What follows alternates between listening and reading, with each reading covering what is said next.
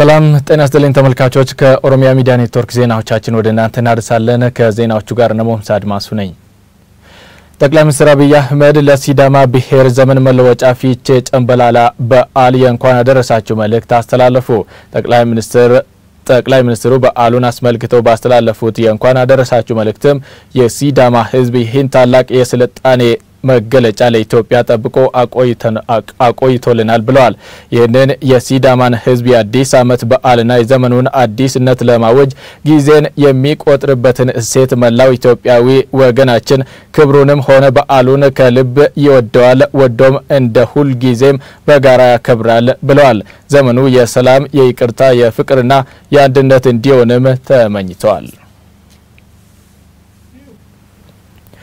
የሲዳማ ብሔር ዘመን መለወጫ ፊቼ ጨምበላላ በዓል በሐዋሳ ከተማ እየተከበረ ይገኛል ለሁለት ቀናት የሚካሄደው የሲዳማ ብሔር ዘመን መለወጫ ፊቼ ጨምበላላ በዓል በሐዋሳ ከተማና በሌሎች አካባቢዎች በደማቅ ሁኔታ እየተከበረ ይገኛል የፊቼ ጨምበላላ በዓል እየተከበረ የሚገኘው በዓሉን የሚያንጸባርቁ የተለያዩ ካርኒቫሎችና የጎዳና ላይ ትርኢቶች ናቸው ከዚህ ባለፈም በዓሉ ፍቅር አንድነትና መተሳሰብ በሚያረጋግጥ መልኩ የተከበረ መሆኑ ነው የተገለጸው የፊቼ ጨምበላላ በዓል ስነ ስርዓት ላይ የሲዳማ ብሔር ባህልና ቋንቋ የተመለከተ ሲምፖዚየም ተካሂዷል የሲዳማ ህዝብ የዘመን መለወጫ በዓል ፊቼ ጨምበላላ የሰው ልጆች ወካይ ቅርስ ሆነው በተባበሩት መንግስታት የትምህርት የሳይንስና የባህል ድርጅት ወይም ዩኔስኮ መመዝገቡ የሚታወስ ነው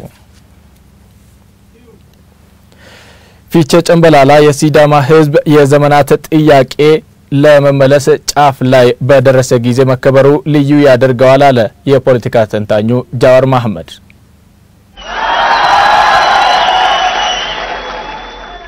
ዛሬ የምናከብረውን የፊቼ ጨምበላላ በዓል ለየት የሚያደርገው በደማችን ባገኘነው ነፃነት ውስጥ የምናከብረው ብቻ ሳይሆን የሲዳማ ህዝብ ለ50 ዓመታት የታገለለትን ታሪካዊ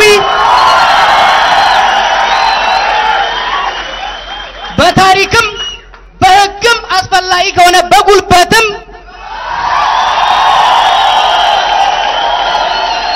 ያገኘውን ራሱን በራሱ የማስተዳደር መብቱን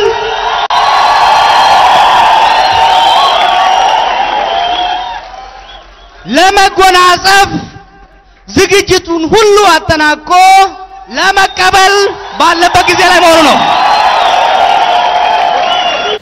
ጃዋር ባሉ ላይ ባደረገው ንግግር ኩልነትና መተሳሰብ የሰፈነበት ሀገር ያስፈልገናል ብሏል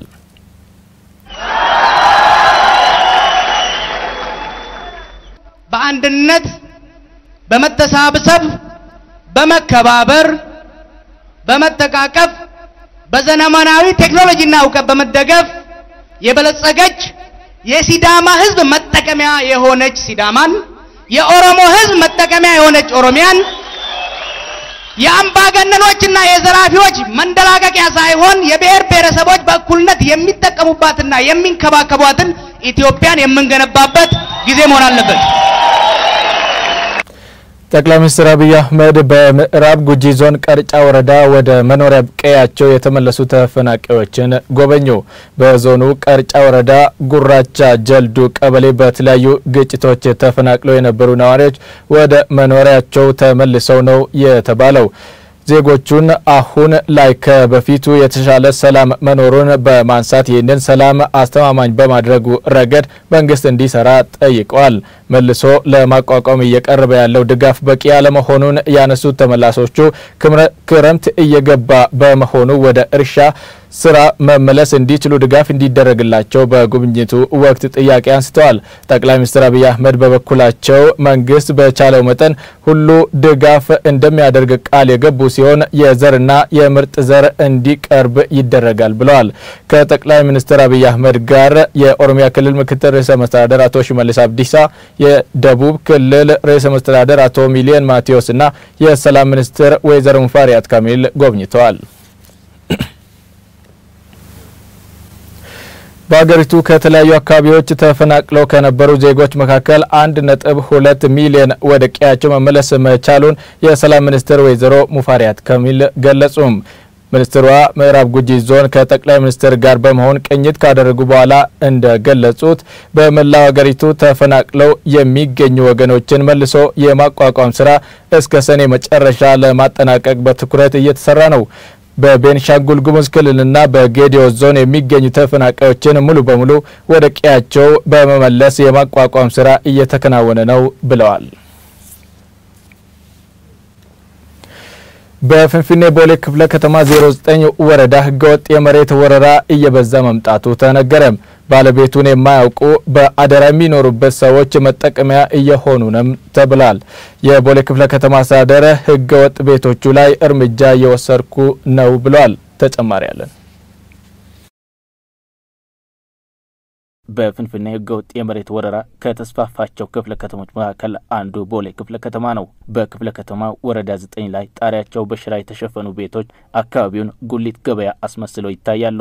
እዚህ መንደር ውስጥ የሁለት ልጆች አባት የሆነው አሊ የቤት ክራይ ዋጋ ስለከበደው ሌላ ግለሰብ በህገወጥ መንገድ የሰራውን ቤት ጠባቂ ሆኖ ሊኖርበት ተስማማ። በነጻ እየኖርበት ያለውን ህገወጥ ቤት ባለቤቱን እንኳን ሳያውቅ 3 ወር ሆኖታል።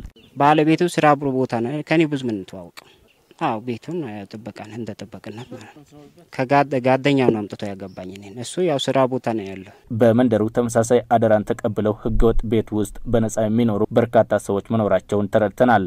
ሌላኛዋ የአካባቢው ነዋሪ ደግሞ መሬቱን ካርሶ አደር ነው የገዛው ትላለች። ምንም ህጋዊ ካርታ ባይሰጠኝም እንደ ህጋዊ ሆኖ ነው የሸጠልኝ አለች። ማንኛውም ሰው የሚገዛው ነው የገዛውት። በካሬ 500 ብር ነው የገዛውት። እዚህ ጋር የፈረሰው ወደ 5 ከዚህ ጋር 6 ነው የፈረሰብኝ። በአገሪቱ ህገ መንግስት መሬት መሸጥም ሆነ መለወጥ እንደማይቻል ተደንግጎ ይገኛል። በዚህ መንደር እንደ መብራትና ውሃ የመሳሰሉት መሰረተ ልማቶች ተሟልተው ይገኛሉ። ውሃ ከወረዳው እውቅና ውጪ ከዋናው መስመር ቀጥለው እንደወሰዱ ይናገራሉ። ህገወጥ ቤቶችን የወረዳው አስተዳደር ሲያፈርስ የአካባቢው ሰዎች ወዲያው ቤት ሰርተው ያድራሉ ያሉት የወረዳው አስተዳዳሪ ልዩ አማካሪ አቶ ተገኝ ናቸው። ህገወጥነቱ በደቦና በባለ ሀብት የተደራጀ መሆኑን ገልጸዋል። አሁን ያላችሁበት ቦታ የምታዩት ፍራንክሊ ምነግራችሁ ቅዳሜን ያፈረስ ነው። ያለፈው ቅዳሜ ዛሬ ሮብ ነው አይደል? ያለፈው ሐሙስ ነው አይደል? ያለፈው ቅዳሜ ነው ያፈረስነው። ይሄው መልሶ ተሰርቷል። ይሄ ድግግሞሽ አለበት ማለት እናፈርሳለን ይሰራሉ። ግን የሚሰሩት አካልን በተጨባጭ ባክግራውንዳቸውን ቸክ ስናደርግ አብዛኛዎቹ የተሻለ ኢኮኖሚ ያላቸው ናቸው። ከመሃል ከተማ ከመርካቶ ከምን ከይመጣን ግን ቤቱን ይገዛሉ፣ ሰፊ መሬት ያጥራሉ፣ ትንሽ የመያዣ ቦታ ቤት ነገር ይሰራሉ። እሱን ካሰሩ በኋላ የሆነ ደካማ ሰው አመጣው ያስቀምጣሉ። በትክክል ግን የመጠለያ ችግር ኑሮባቸው የሚፈርስባቸውን ሰዎች ለይተን መንግስት የደሃ በሚለው መስተንግዶ እንዲሰጣቸው መጠለያ እንዲፈልግላቸው ስማቸውን አስተላልፋለን። አንዳንድ የፖለቲካ ሰዎች ህገወጥ ቤቶችን እንዳናፈርስ ይጠይቁናል ያሉት አቶ ተገኝ ህግ የማስከበር ኃላፊነት የመንግስት መሆኑን አስተምረናቸው እንሸኛለን ነው ያሉት። ተፋካሪ ፓርቲዎችን የሚሉትን በተደጋጋሚ ቢሮአችን ድረስ ይመጣል። ለምን ነው የሚፈርሰው? መነጋገር አለብን። ዜጎችን ዲማርግ የለም። ህገወጥን መቀልበስ እርምጃ መውሰድ የመንግስት ኃላፊነት ነው፣ የተፋካሪ ፓርቲ አይደለም። ይሄን በተደጋጋሚ እንነግራቸዋለን፣ ይመለሳሉ። የቦሌ ክፍለ ከተማ ሰላምና ጸጥታ አስተዳደር ጽህፈት ቤት ኃላፊ አቶ ጉላት ከበደም ደሃውን ህብረተሰብ መጠቀሚያ እያደረጉ ያሉ አካላት አሉ ነው ያሉት። ከመርካቶ ጭምር ሳይቀር እዚህኛው ወረዳ ላይ የመጡ ባለሀብቶችን በሌላ ሰውን በአደራ ያስቀመጡ የሚኖርበት ሂደት ነው ያለው። አቶ ጉላት እንደተናገሩት ሁሉም ህገወጥ ቤቶች ከፈረሱ በኋላ መሬት ወደ መንግስትና ህዝብ የመሬት ባንክ ይመለሳል። በዚህ ህገወጡ ላይ ምንም አይነት ድርድር የለውም። ከተማ አስተዳደሩ ህዝቡም እንዲያቆም ጭምር ተደርጓል። ከ7-8 መድረኮች በላይ መድረኮች ተፈጥረዋል። ከህብረተሰቡ ጋር ተወያይተናል፣ ተግባብተናልም ጭምር። ስለዚህ ህገወጦቹን ያለምንም ምህረት የለሽ እርምጃ የሚወሰድበትና የህግ የበላይነት የሚከበርበት የመንግስትና የህዝብ መሬት ወደ መንግስትና ህዝብ የሚመለስበት ስርዓት ይፈጠራል ማለት ነው። የፍንፍኔ ከተማ ከንቲባ ታከለ ኡማ ህገወጥ የመሬት ወረራ በከተማው መበራከቱንና እርምጃም እንደሚወሰድ ባለፈው ሳምንት ማሳሰባቸው ይታወሳል። በተያያዘ ዜና የመሬት ወረራ በተካሄደባቸው 5 ክፍለ ከተሞች ውስጥ በህገወጥ መንገድ መሬት በመውረር ግንባታ ያካሄዱ የመንግስት ስራ ኃላፊዎችና የፖሊስ አባላት በቁጥጥር ስር እየዋሉ መሆኑን የፍንፍኔ ከተማ አስተዳደር አስታወቀ። የተደረገው የመሬት ወረራና የተሳታፊዎቹ ሙሉ መረጃ በተመለከተ ተጨማሪ መረጃዎች በፍንፍኔ ፖሊስ ኮሚሽን በኩል ይፋ ይደረጋል ብሏል። በቀጣይነትም በህገወጥ የመሬት ወረራ ላይ ተሳትፎ የተገኙ የመንግስት አካላት ባለሀብቶችና ግለሰቦች ላይ የከተማ አስተዳደሩ ህጋዊ እርምጃ መውሰዱን ይቀጥላል ብሏል። ህብረተሰቡም ህገወጥ የመሬት ወረራ የሚያደርጉና የሚያስተባብሩ አካላትን ለከተማ አስተዳደሩ በመጠቆም ህገወጥነትን በጋራ እንዲከላከል የከንቲባው ጽህፈት ቤት ጥሪውን አቅርቧል። ተመልካቾች ዜናዎቻችን እስካሁኖቹ ናቸው። መልካም ምሽት።